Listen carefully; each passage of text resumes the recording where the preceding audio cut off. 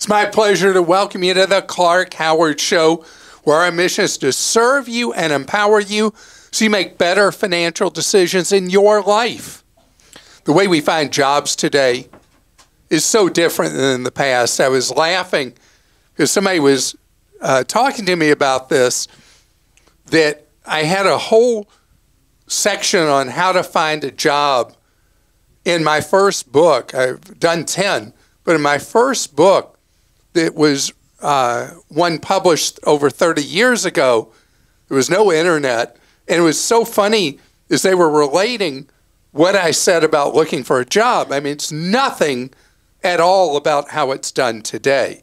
The only thing that is the same today as it was 30 plus years ago is that people hire people.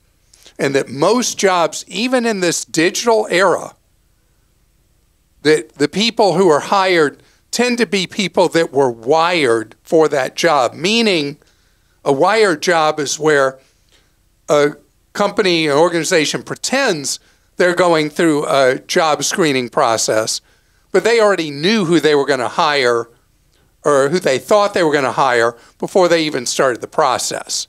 And so that has not changed. Jobs are still found through networking, through people you know and people who know of you. And that's how it works. And that's why what's going on right now is so important for you to be aware of, as we're moving into a slower economy and more people are going to be laid off, unfortunately, than have been in recent years as the Federal Reserve tries to engineer an economic slowdown to squeeze inflation out of the economy. It means you got to be more on your guard in the job market. I'm going to tell you what you got to be most wary of, what usually is coined ghost jobs. Also later, I'm going to address an old question. Can money buy happiness? Is that called existentialism? Is that what I'm doing, Chris? What is existentialism? Come on, Christa, help me. Why do you do this to me? Well, because all these concepts I have so much trouble with. I mean, I remember I studied existentialism, and I thought it was like worrying about the bigger questions in life, but I will look up the exact But wouldn't definition. that be an existential question? Does money buy happiness? Oh my gosh. It's a philosophical theory or approach which emphasizes the existence of the individual person as a free and responsible agent determining their own development through acts of the will. I guess that's not. Yeah. Let's just talk about if money buys happiness. Does money buy happiness? That's what we'll be talking about later. You're killing me lately. Thank you. Well, no, I mean, you're so much smarter than I am. That's absolutely not true. That is true. And so I throw questions like that to you because you are so much more an intellect than I am. No way. And the Google told me that because I couldn't remember. The Google? The Google. You know, the one you got to avoid is Dr. Google. Dr. Google, yeah. Dr. Google can because everybody's 3 clicks from cancer on Dr. Google. For sure. Oh, I sneezed today. Oh, yeah. You probably have blah, blah, blah cancer.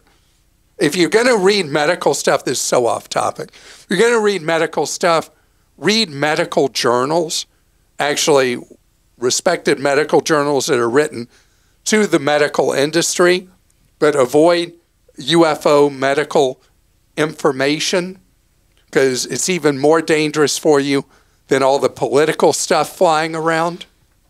I think you can also look at, if you're wondering about a specific thing, the Mayo Clinic has a really thorough site, and there's some other respected medical facilities and research places that do have a lot of information out there. So how did you get your first job out of college? My first job, I became a temp when I first moved to a new city. I went to a temp agency, gave them my resume, and worked a bunch of different jobs for them. But I also had 3 jobs at the same time. But it was, traditionally you'd send out your resume in the mail with a note and a thank you note later. Handwritten notes. Mm-hmm. I mean, it's amazing for someone who's come of age in the era of the internet the job thing is so different now. And you post on these job sites and you look at electronic job, for lack of a better term, bulletin boards. And we're moving into an economic cycle that's something that I talked about so much 15 years ago to like 10 years ago. The ghost jobs, fake job listings. Now, sometimes fake job listings will be from legitimate organizations that they're just trying to prospect, find good potential people out there for the future, and they'll just make up something so they have electronic resumes on file. But most of the time, it's not benign like that. It's actually crooks posting too good to be true jobs where they're trying to scam you. It can either be something where it's a get-rich-quick opportunity, or it can be out-and-out identity theft.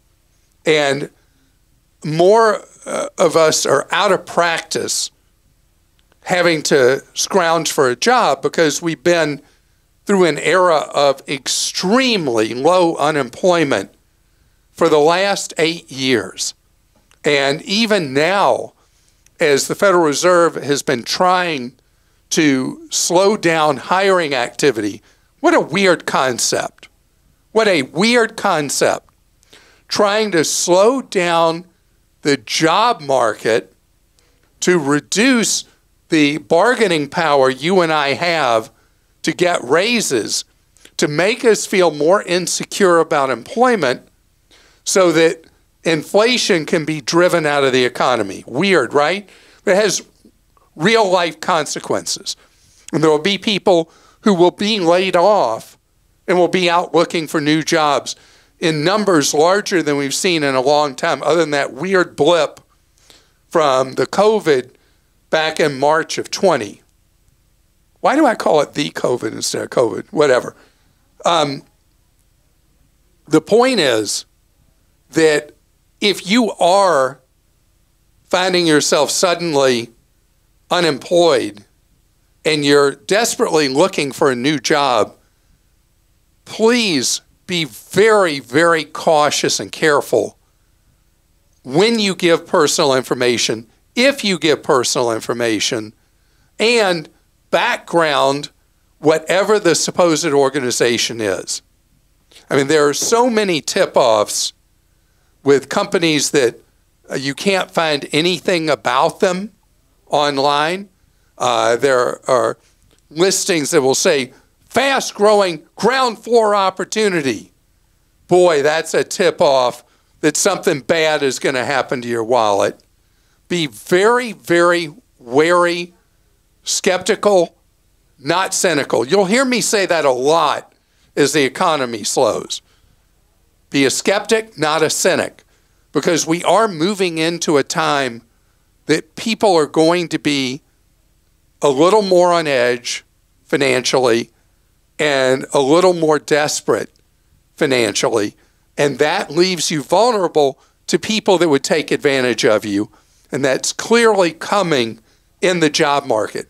If anything, I'm trying to plant a seed in your head that if you or a family member or friend loses his or her job, that the warning sticks with you to be really, really careful with the job hunt because of all the ghost jobs that are going to be posted, jobs that are either not legit or don't actually exist. Christa? Jim is in Wisconsin, says, I recently was informed of a new way to make some side cash, donating my plasma. In my city, this can get you up to $800 for your first month. Wow. However, when you sign up, they want proof of your Social Security number. I know how you feel about giving this to medical facilities. How do you feel about giving it out here? I think they probably report your income to the IRS. Wow. Just answered the question for me. It is income coming to you. It has to be reported, and that's why they've got to have a valid Social Security number. And that would be what's known as a legitimate business purpose for having the Social Security number. And I appreciate that you have registered in your brain to be extra careful anytime a medical office asks for your Social Security number. I went to a new doctor just recently, not once, not twice, but 3 times on the initial forms for that doctor, it asked for Social Security number. And I left it blank all 3 times.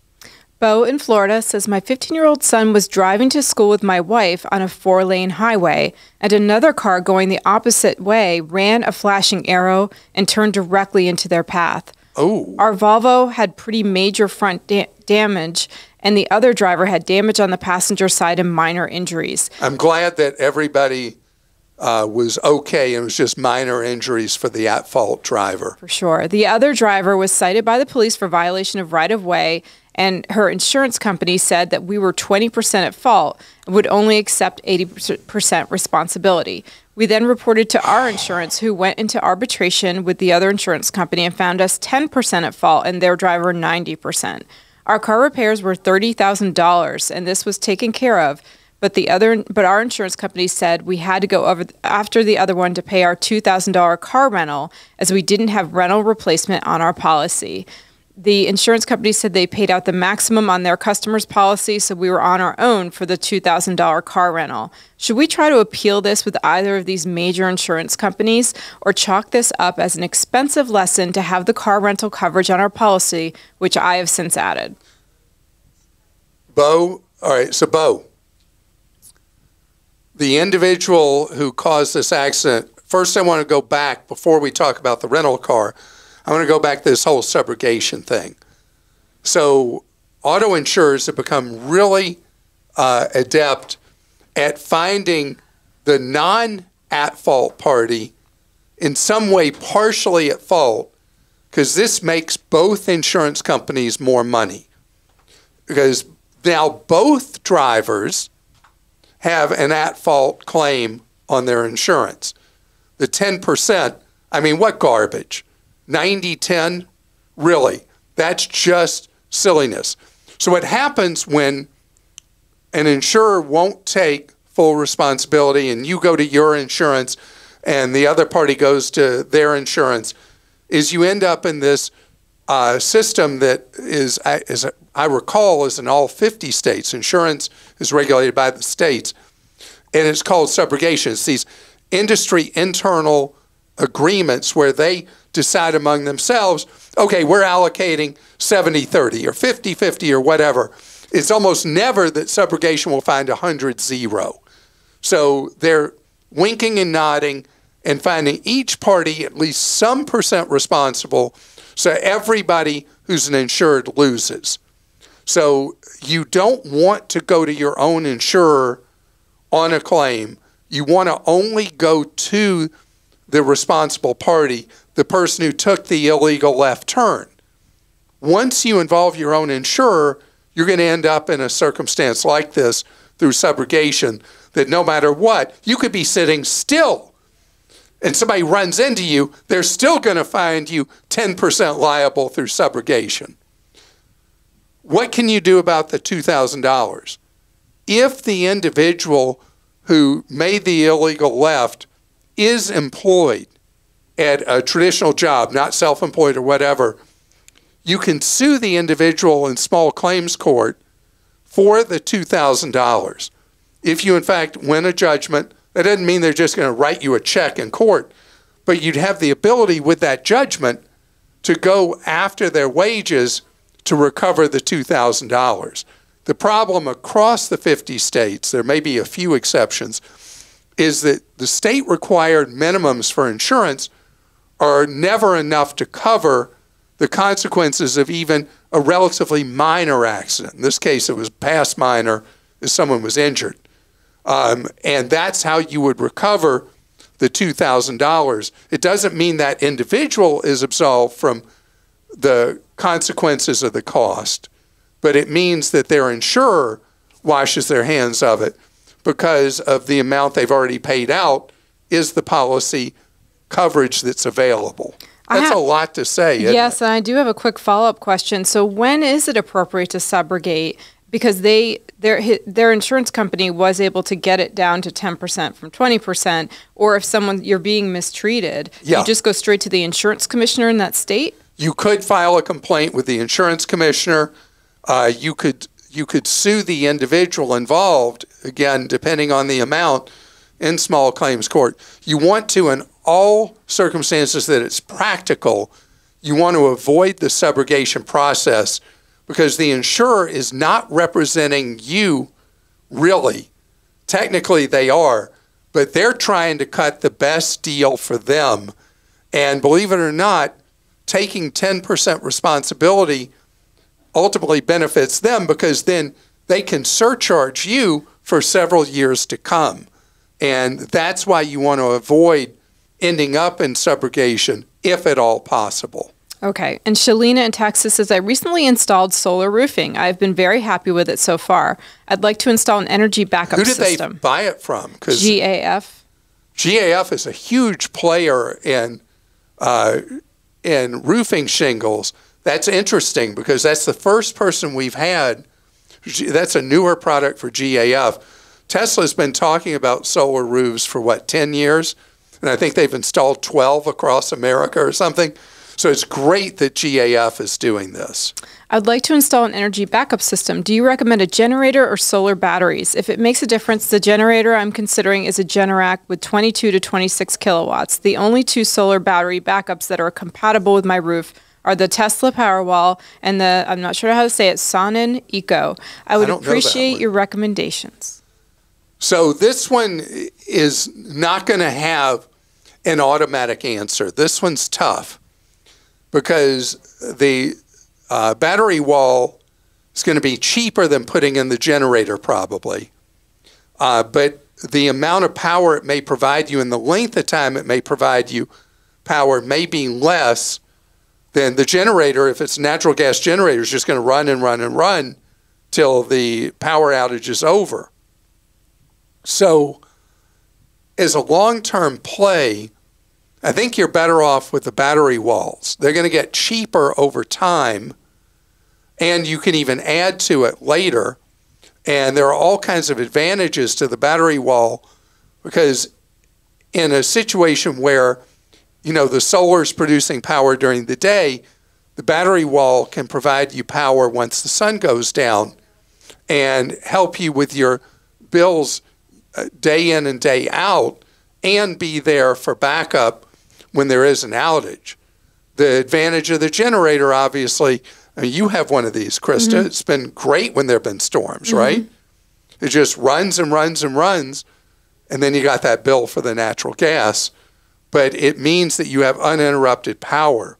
If you put in the power walls, you're going to have to select what things in your home probably are the most important to be running during an outage from the power company. But my preference is for the power walls. And again, it's not a slam dunk case. I want to go to this one that people have argued about for centuries. Does money buy happiness? Well, a lot of intellectuals, philosophers, and even studies disagree on this. I'm going to give you my 2 cents. Bad pun, straight ahead. A lot of people think that if they won the lottery, the Powerball, the big gamey thing, whatever, and they daydream about winning this big, big lottery prize, that all their troubles are going to be over and their life is going to just be perfect moving forward. And it's a common refrain whenever the Powerball, or I think it is Powerball and Big Game. I think that's what the two big multi-states are called. Mega Millions? Mega Millions? Mega Millions? I don't know. I don't know. What, you buy these tickets? I haven't bought one of these tickets in years. Oh, really? I used to get in pool at work for like $1, but yeah. Can you imagine the fight later? You didn't pay your share.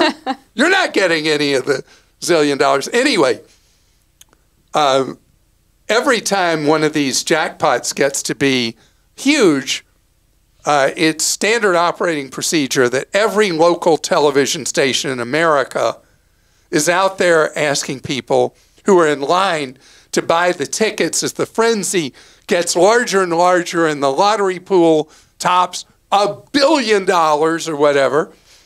You know, what would you do with the money? And you hear people's stories, what they do with the money, and they're kind of daydreaming, looking off into space while they answer. And there's this thought that money conquers all and solves all. So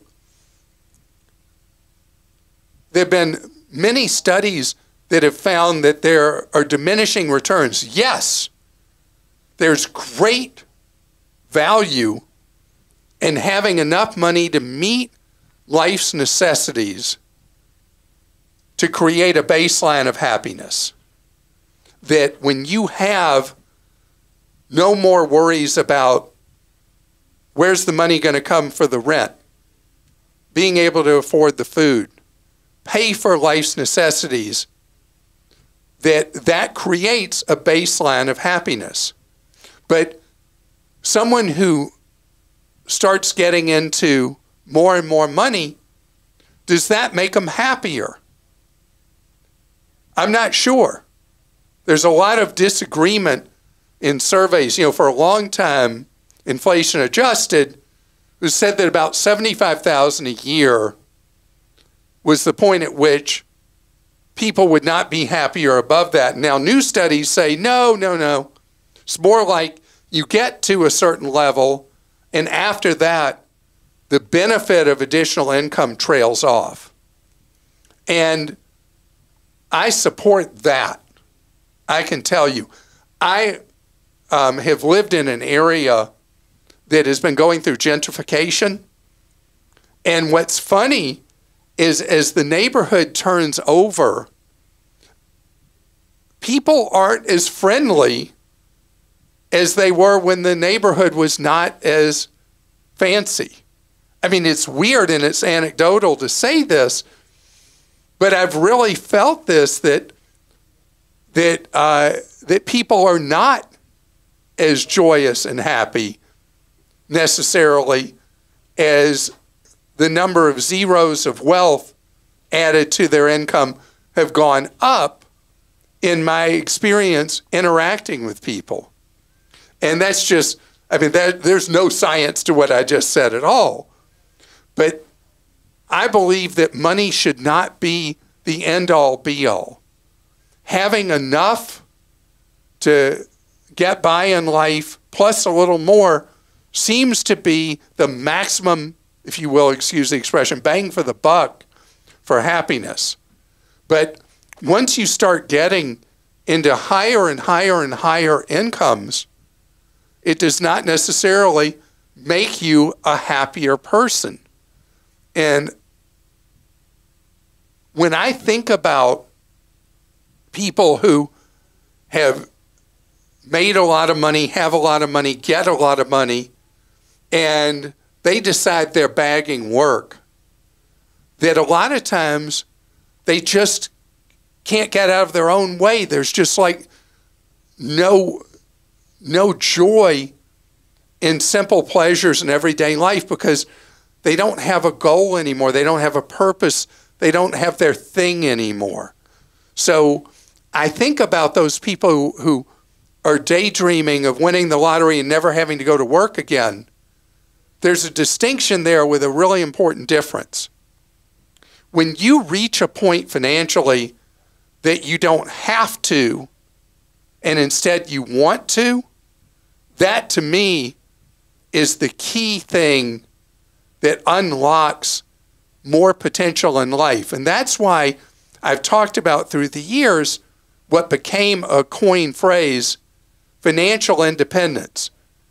But there was something else that went with it that was really hot for about 5 or 6 years. They added 2 other things to it.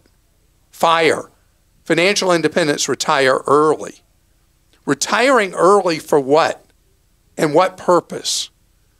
Is it so you can then do other things you want to do or do work that you enjoy?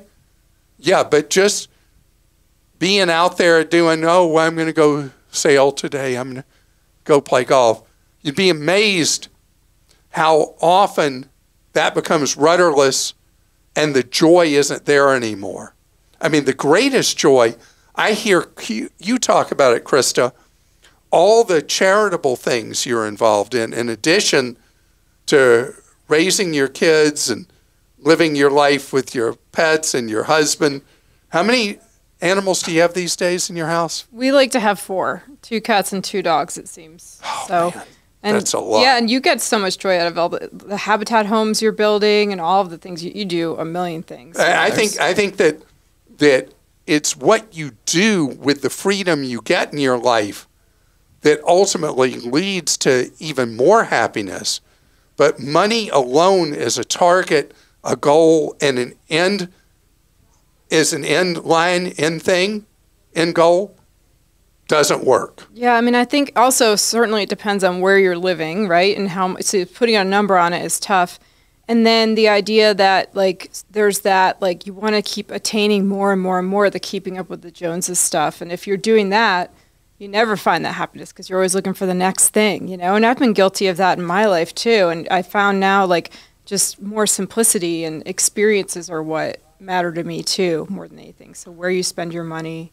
What you just said, though, a minute ago about the cost of living where you moved to, I was talking to a friend who is moving from a low-cost area to the East Bay of the San Francisco Bay Area. Wow.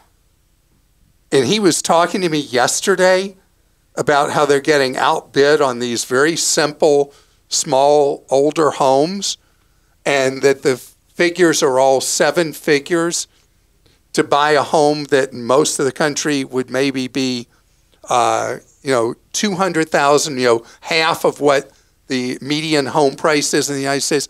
I mean, that is a factor. I mean, you move to an ultra high cost housing market and life is tougher. For sure. All right, we'll go to questions. Michael in California says, in an article about owner's title insurance, Clark mentioned that owner's title insurance only covers past events and offers no protection against future claims. We hear more and more about crooks changing the names on titles to become a new owner. How can we protect ourselves against future claims against our property by these kinds of events? Yeah, this is a great question. And Michael, this is a failure of the local governments all over the country that more and more are addressing, that there needs to be, as many counties have now done, a title registry system where you are recorded as owner, you have on file with the county your current contact information, and they notify you anytime there's any action against the title of your home. It's almost like a monitoring system for your home ownership. Even though there have been these spectacular and ghastly incidents with criminals figuring out how to exploit title on a property and attempt to steal ownership or do a borrowing against that title, it's fortunately a very rare crime. Usually happens against a vacant home. It'll happen most often when, let's say, someone has gone to a assisted living and the home is now empty and sitting there, older individual, homes likely owned free and clear. That's what criminals are attacking. There's been a lot of advertising promoting services that will notify you whenever there's an action against the title on your property. And those are pretty expensive ongoing subscription services. Generally, this is a rare enough crime I don't recommend it. But the big thing is the counties need to get on this and provide, if they're not yet in the county where you are living, you need to keep talking to the county about setting up a title registry system. Okay, and this is from Christopher in Washington. For the last 16 years, I've had only the Chase Freedom Card, and I just recently switched it to the Unlimited for the 1.5% benefit. I also opened a Chase Sapphire Preferred in the hopes I could and would travel more with my wife as our careers stabilized. After reading an article about banks shutting down credit cards and debit cards unexpectedly, and your podcast on the same topic, I've been considering diversifying my credit cards with a non-Chase card. My wife and I both have 800 plus point credit scores and primarily bank through Schwab, but I don't want to use my Schwab debit card. I was thinking about the Capital One venture. Do you think this would be a good move? Okay, so a couple of things here. Schwab offers a reasonably good American Express card that they're doing as a tie-in with your Schwab relationship, your Schwab accounts. And that would be an alternative. You'd have the Chase card, and then you'd have an American Express card. It's my Noah's Ark rule. You always want to have at least 2 different credit cards from 2 different issuers, because if Chase decides they don't want you anymore and they close both of your accounts all in the same day, you got no credit anymore. You mentioned the venture card. The Capital One Venture card is a very highly rated card that is like a travel light card. If you're at a point in your life you want to travel 3 or more times a year, I would recommend that you open up the wallet and you're going to have to swallow hard on this. Pay $395 a year for the Capital One Venture X. Reason I say that one is it has far better benefits than you get with the Venture, and you get $300 worth of the $395 back in free travel if you book through their travel portal for airlines, hotels, other stuff. So it nets out the same annual fee as you'd have with the Venture, but comes with a whole host of wonderful benefits, netting out, again, at the $95.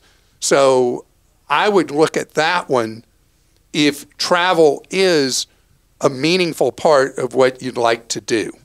Greg in Kentucky says, Clark, you mentioned that the government and Treasury money market funds are safe, but what about a prime fund? And they mentioned one that includes corporations and financial institutions. The rate is higher, so I assume more risk is involved. So the prime money funds are the only ones that had liquidity issues back during the banking scandals and the Great Recession that followed 15 years ago.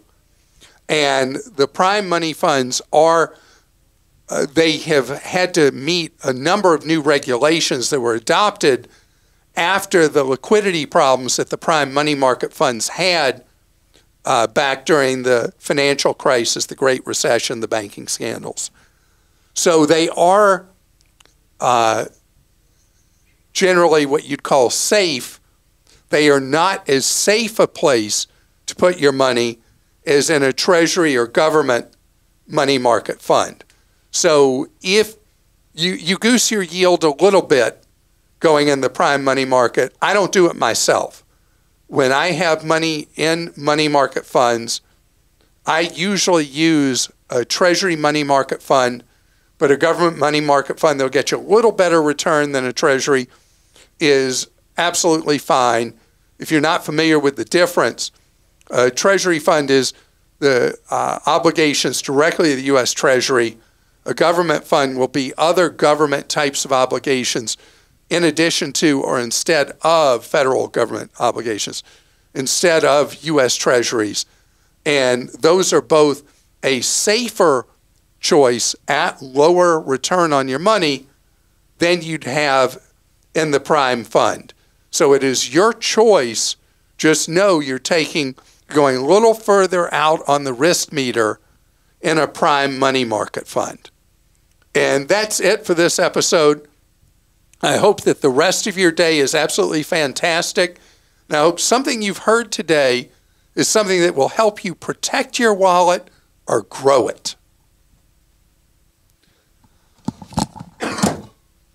Man, all of a sudden, like one of my ears is super stuffed up. It's hard to hear myself.